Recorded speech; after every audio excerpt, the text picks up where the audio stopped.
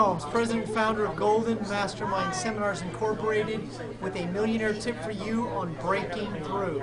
To break through, you must know what to break through of. What a lot of people do is they're very vague about breaking through. They say they want to break through fear.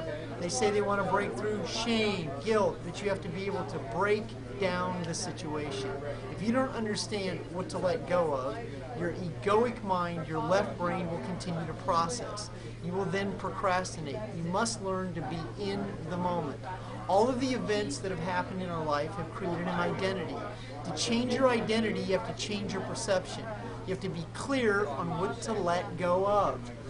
Forgiveness is the greatest way to begin the process, but you have to forgive events, forgive people, and realize that that forgiveness is going to create a space that's often a void. Your ego will do everything in its power to take you back to familiar feelings. The key to letting go is to understand what to let go of, live one day at a time, stay in the moment as much as possible, not take situations personal, and keep your eye on the prize. You must have some passion about breaking through and where you're going with your passion.